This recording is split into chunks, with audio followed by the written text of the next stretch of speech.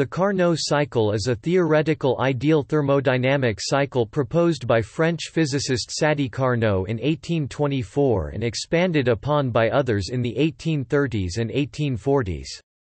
It provides an upper limit on the efficiency that any classical thermodynamic engine can achieve during the conversion of heat into work, or conversely, the efficiency of a refrigeration system in creating a temperature difference by the application of work to the system.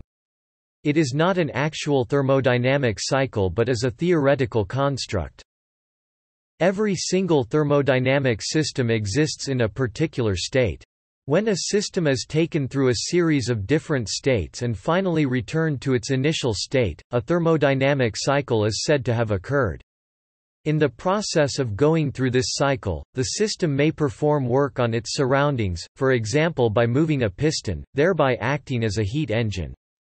A system undergoing a Carnot cycle is called a Carnot heat engine, although such a perfect engine is only a theoretical construct and cannot be built in practice.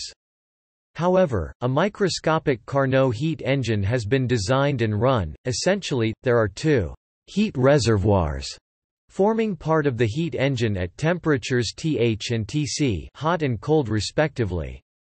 They have such large thermal capacity that their temperatures are practically unaffected by a single cycle. Since the cycle is theoretically reversible, there is no generation of entropy during the cycle, entropy is conserved. During the cycle, an arbitrary amount of entropy delta S is extracted from the hot reservoir, and deposited in the cold reservoir. Since there is no volume change in either reservoir, they do no work, and during the cycle, an amount of energy Th delta S is extracted from the hot reservoir and a smaller amount of energy Tc delta S is deposited in the cold reservoir.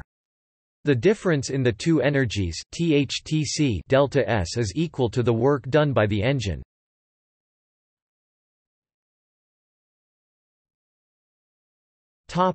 Stages. The Carnot cycle when acting as a heat engine consists of the following steps. In this case, delta S 1 equals delta S 2.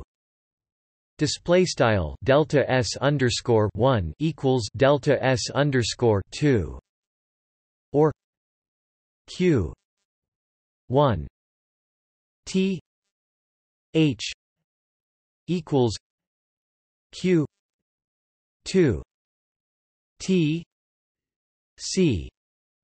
Display style Q underscore 1 T underscore H equals Q underscore 2 T underscore C.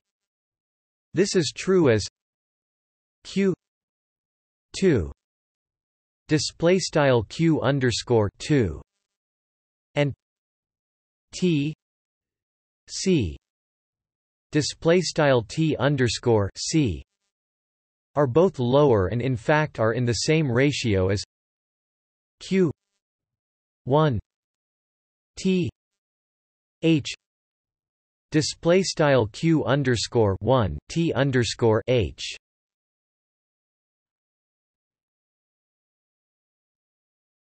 Topic: the pressure volume graph. When the Carnot cycle is plotted on a pressure-volume diagram Figure 1, the isothermal stages follow the isotherm lines for the working fluid, the adiabatic stages move between isotherms, and the area bounded by the complete cycle path represents the total work that can be done during one cycle. From point 1 to 2 and point 3 to 4 the temperature is constant. Heat transfer from point 4 to 1 and point 2 to 3 are equal to 0.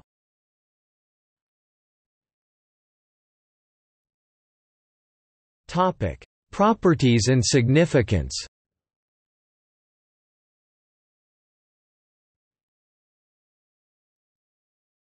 Topic: The temperature entropy diagram.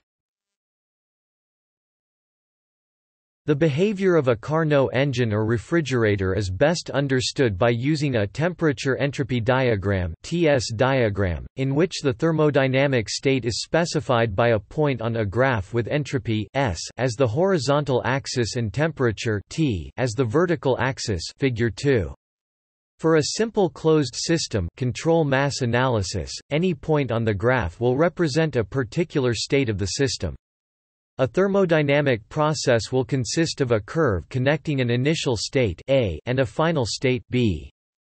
The area under the curve will be, which is the amount of thermal energy transferred in the process. If the process moves to greater entropy, the area under the curve will be the amount of heat absorbed by the system in that process. If the process moves towards lesser entropy, it will be the amount of heat removed. For any cyclic process, there will be an upper portion of the cycle and a lower portion. For a clockwise cycle, the area under the upper portion will be the thermal energy absorbed during the cycle, while the area under the lower portion will be the thermal energy removed during the cycle. The area inside the cycle will then be the difference between the two, but since the internal energy of the system must have returned to its initial value, this difference must be the amount of work done by the system over the cycle. Referring to Figure 1, mathematically, for a reversible process we may write the amount of work done over a cyclic process as, since due is an exact differential, its integral over any closed loop is 0, and it follows that the area inside the loop on a TS diagram is equal to the total work performed if the loop is traversed in a clockwise direction, and is equal to the total work done on the system as the loop is traversed in a counterclockwise direction.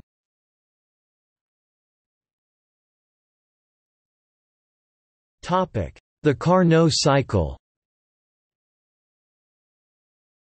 Evaluation of the above integral is particularly simple for the Carnot cycle. The amount of energy transferred as work is W equals P D V equals T D S equals T H minus T C S B minus S A.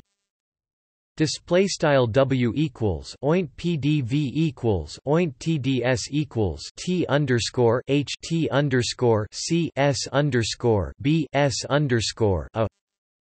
The total amount of thermal energy transferred from the hot reservoir to the system will be Q H equals T H S B minus S A.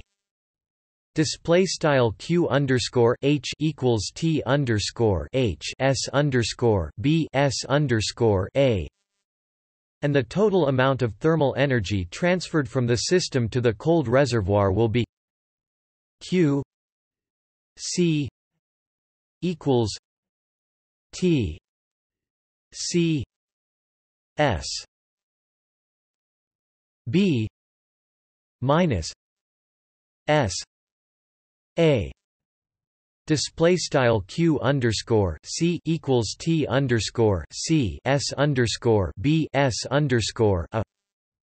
The efficiency eta display style eta is defined to be where W is the work done by the system, energy exiting the system as work, Q C display style Q underscore C is the heat taken from the system, heat energy leaving the system, Q H display style Q underscore H is the heat put into the system, heat energy entering the system, T C display style T underscore C is the absolute temperature of the cold reservoir, and T H display style T underscore H is the absolute temperature of the hot reservoir.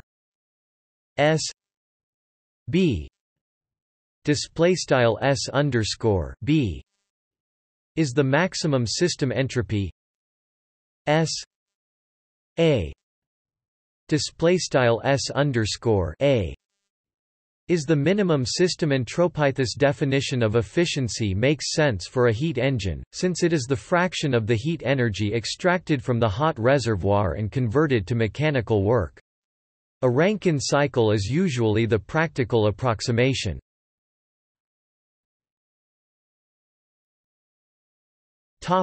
Reversed Carnot cycle.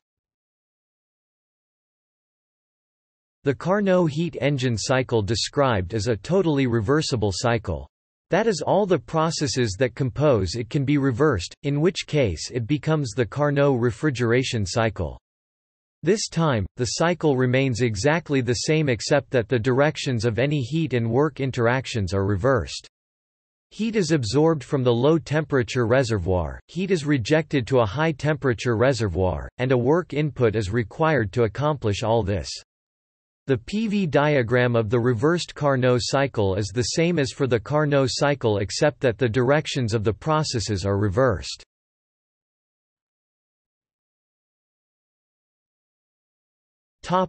Carnot's theorem. It can be seen from the above diagram, that for any cycle operating between temperatures T H display style T underscore H and T C display style T underscore C, none can exceed the efficiency of a Carnot cycle.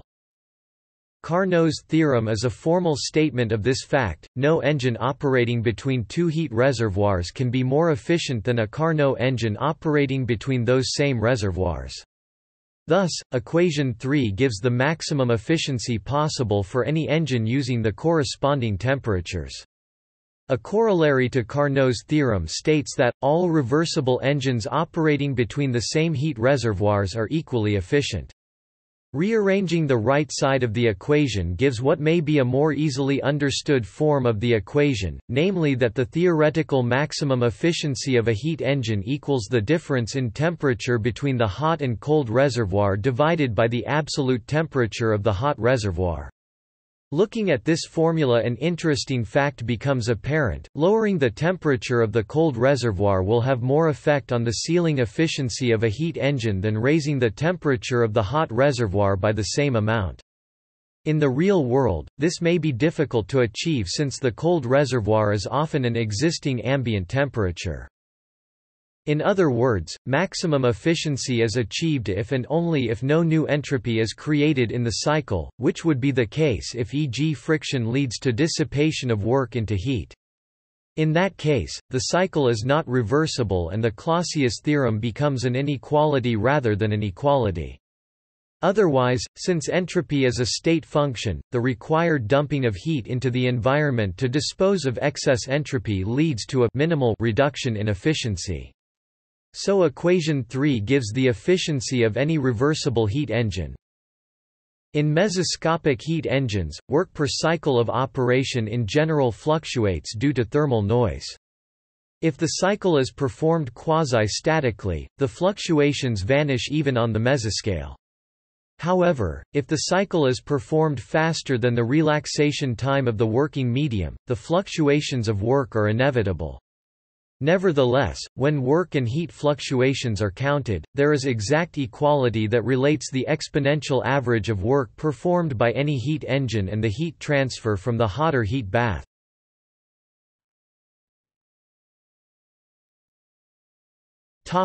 Efficiency of real heat engines. See also, heat engine efficiency and other performance criteria. Carnot realized that in reality it is not possible to build a thermodynamically reversible engine, so real heat engines are even less efficient than indicated by equation 3. In addition, real engines that operate along this cycle are rare. Nevertheless, equation 3 is extremely useful for determining the maximum efficiency that could ever be expected for a given set of thermal reservoirs. Although Carnot's cycle is an idealization, the expression of Carnot efficiency is still useful. Consider the average temperatures T H equals 1 delta S Q I N T D S. Display style Langle T underscore H wrangle equals frac 1 delta S int underscore Q underscore in TDS T C equals 1 delta S Q O U T T D S. Display style Langle T underscore C wrangle equals frac 1 delta S int underscore Q underscore out TDS, at which heat is input and output, respectively. Replace Th and Tc in equation 3 by Th and Tc respectively. For the Carnot cycle, or its equivalent, the average value Th will equal the highest temperature available, namely Th, and Tc the lowest, namely Tc. For other less efficient cycles, Th will be lower than Th, and Tc will be higher than Tc. This can help illustrate, for example, why a reheater or a regenerator can improve the thermal efficiency of steam power plants, and why the thermal efficiency of combined cycle power plants, which incorporate gas turbines operating at even higher temperatures, exceeds that of conventional steam plants. The first prototype of the diesel engine was based on the Carnot cycle.